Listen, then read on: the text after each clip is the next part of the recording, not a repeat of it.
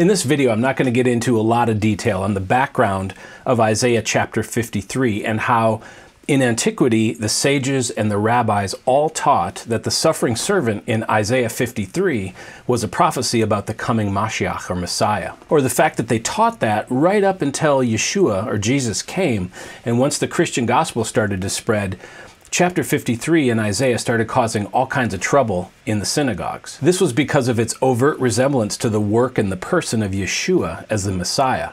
So as a result, Isaiah chapter 53 started getting skipped in the synagogues. They would go from chapter 52 one week to chapter 54 the next week. As a result, today many Jews, when they hear Isaiah 53 read out loud, mistakenly think that they're hearing the New Testament because it so closely resembles Yeshua. You should see this incredible video, I'm going to link to it below, of Jews hearing Isaiah 53 read for them for the first time on the streets of Israel. It's amazing. Check it out. So today, Judaism argues that the suffering servant talked about in Isaiah 53 is referring to the nation of Israel instead of a prophecy of the future Mashiach. And in a recent chat with a Jewish friend of mine who converted, or I suppose it'd be more accurate to say reverted from Christianity to Judaism, she sent me a list of 12 reasons that the suffering servant in Isaiah 53 could not be referring to Jesus. She didn't mention the original source where this list came from, but I did a little digging and it seems to have come from a book called Christianity Uncovered,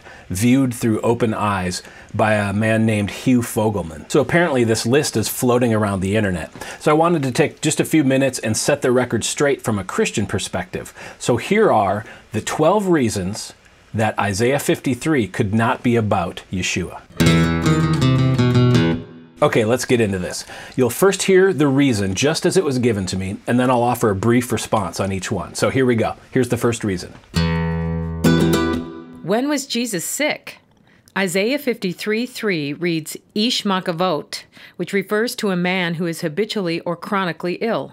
Nothing in the New Testament says Jesus was ever ill, even once. Actually, the Hebrew phrase ish makavot can refer to habitual pain and suffering as well as sickness. It depends on context, and even the Orthodox Jewish Bible translates this verse as acquainted with suffering, not habitually sick. And there's a ton of scriptural support for Yeshua as a man acquainted with suffering. Look at Matthew 27, where we see him stripped of his clothes and crowned with sharp thorns and mocked and insulted and spit on and beaten and scourged and crucified. That's a lot of suffering.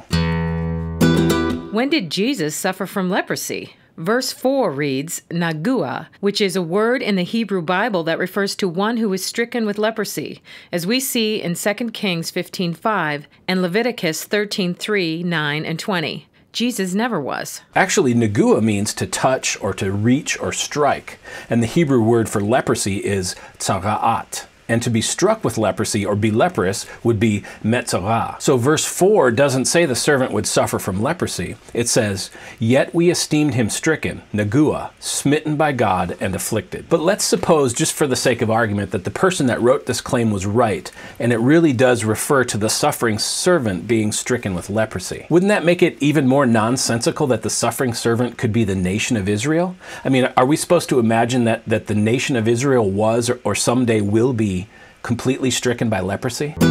When was Jesus without form or comeliness, undesired so that everyone despised and rejected him?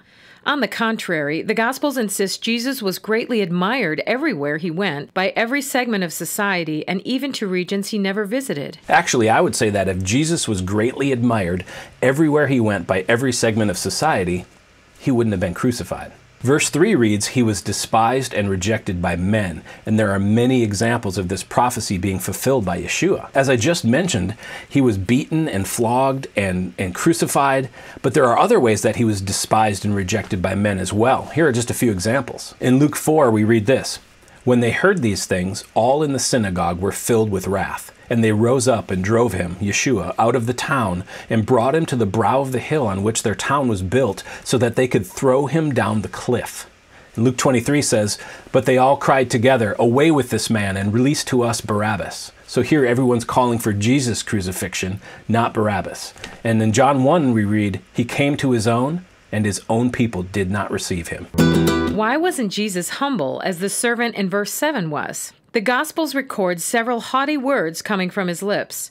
All these verses, and many more, especially in John's Gospel, show that far from being humble, Jesus thought very highly of himself. Sure, it's true that some of the things that Yeshua said could definitely be seen as haughty or prideful.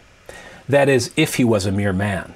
But he was God incarnate, fully man and fully God. He didn't overstate who he was. He spoke of himself accurately. In Matthew 20, Yeshua epitomized true humility in that he came not to be served, but to serve, and to give his life as a ransom for many. Think about the love and the humility that it would take for God to leave heaven and come to earth as a mere man. In Scripture we read that Yeshua, who though he was in the form of God, did not count equality with God a thing to be grasped, but emptied himself by taking the form of a servant, being born in the likeness of men, and being found in human form, he humbled himself by becoming obedient to the point of death, even death on a cross. Why didn't Jesus remain silent as the servant in verse 7 did? All of the Gospels, without exception, say Jesus had quite a lot to say during his arrest, trial, and crucifixion.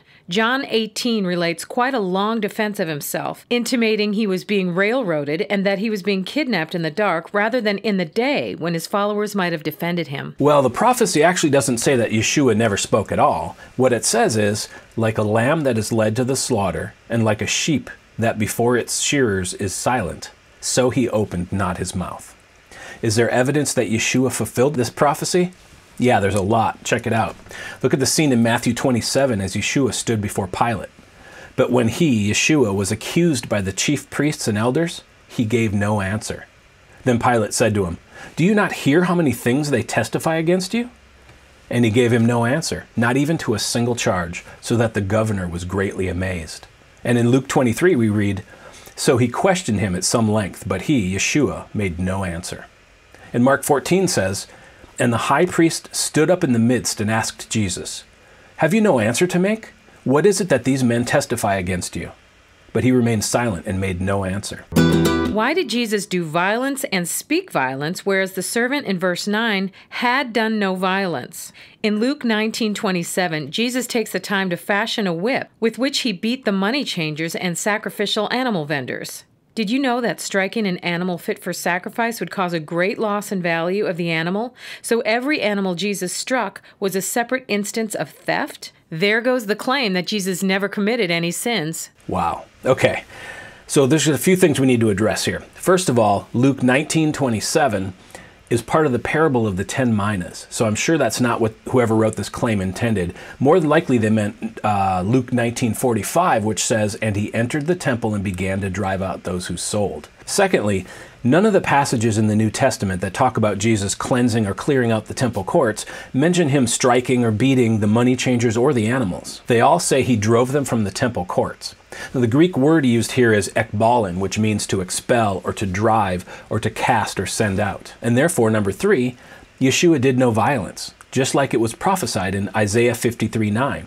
He never beat or attacked or physically harmed anybody during his earthly ministry. And if we take a broader look at this verse, I think we find even more compelling evidence that Isaiah 53 is about Yeshua. We see this phrase here, "He had done no violence and there was no deceit in his mouth." That's figurative language. In ancient Hebrew, that was a phrase that was commonly used to describe an innocent person. So Isaiah prophesied that the suffering servant's execution would be wholly undeserved because he was innocent, and that was exactly the case with Yeshua. In fact, the Apostle Peter quotes from this very verse from Isaiah 53:9 to show us that Jesus was fulfilling this prophecy. In 1 Peter 2:22, Peter writes about Yeshua saying that he committed no sin, neither was deceit found in his mouth. This aspect of innocence in Isaiah's prophecy seems to point us away from the nation of Israel being the suffering servant, because Israel is not an innocent, unblemished lamb that was killed for the unrighteous.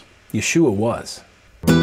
Why did Jesus deceive people, while the servant does not? Jesus was not only a false prophet, but also deceived his disciples by saying he would return in their lifetime. But they all died before Jesus got around to fulfilling his prophecy. One would think that if he really was the Son of God, he would have convinced his dad to let his prophecy come true. It sounds like this claim is referring to Matthew 16:28, where Yeshua says, "Truly I say to you, there are some standing here who will not taste death until they see the Son of Man coming in his kingdom." So whoever wrote this claim seems to be suggesting that in this passage, Yeshua was referring to his final return.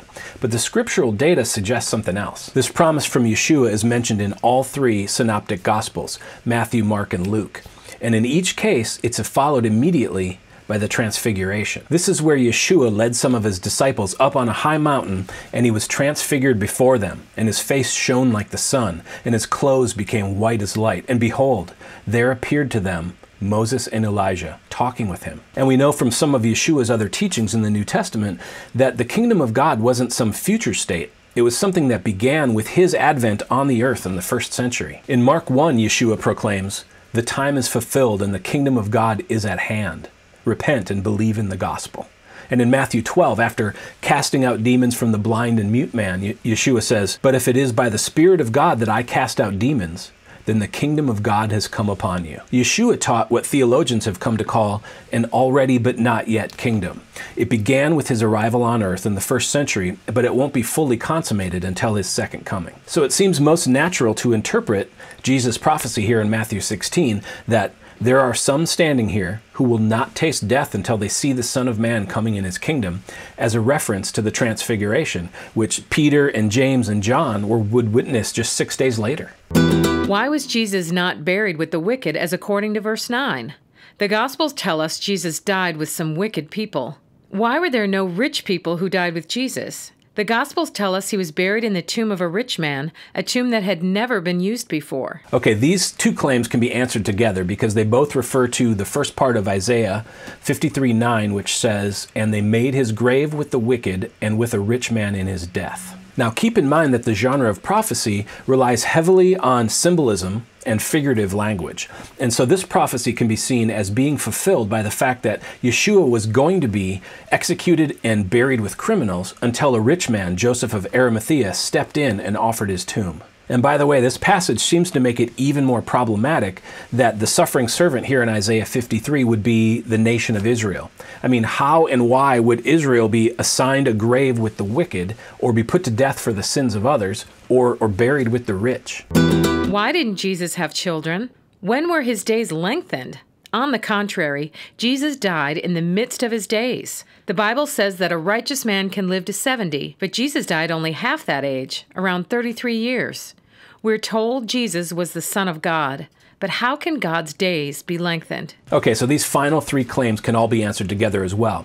They all refer to a phrase here in Isaiah 53:10, which says, "He shall see his offspring, he shall prolong his days." So first, this claim wants to interpret verse 10 literally as literal offspring. However, given the genre of prophecy with its use of symbolism and figurative language, a literal interpretation isn't required, especially when we look at the totality of the messianic prophecies in the Tanakh. Christian theologians see the fulfillment of this prophecy in the idea that the zerah, the seed or the offspring that's mentioned in this verse, refers to the suffering servant's spiritual progeny, the generations of people that would become children of God through their faith in Yeshua. John 1 tells us that all who did receive him, who believed in his name, he gave the right to become children of God. Secondly, the phrase prolong his days finds fulfillment in Yeshua's resurrection. It speaks to his time on earth, which ended with his resurrection and his ascension to God's right hand. God's days weren't literally lengthened, of course, because he's eternal. But this is the figurative language of prophecy.